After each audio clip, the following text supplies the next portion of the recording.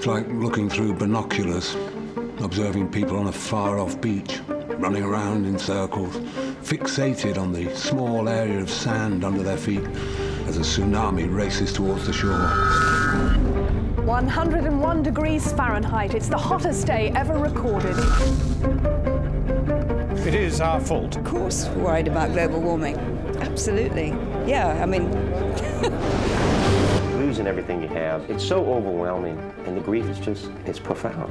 The question I've been asking is, why didn't we save ourselves when we had the chance? Evacuate! Evacuate! Evacuate! That's it.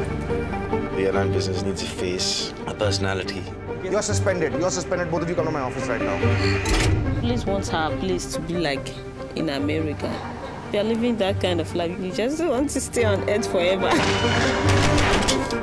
It's a fair fight. And I hope you lose. What it normally always comes down to with wind farms is aesthetics.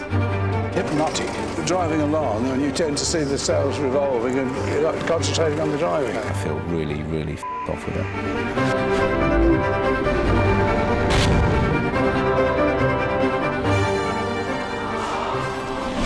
Stare Mother Nature in the eye, and then she dares you. Go ahead, do it. Let's dance. London is underwater again. Past 2 degrees.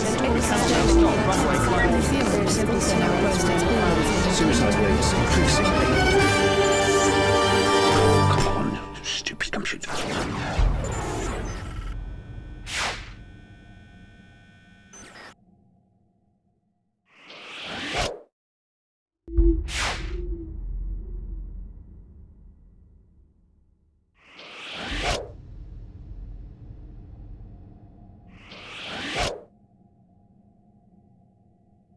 Thank you.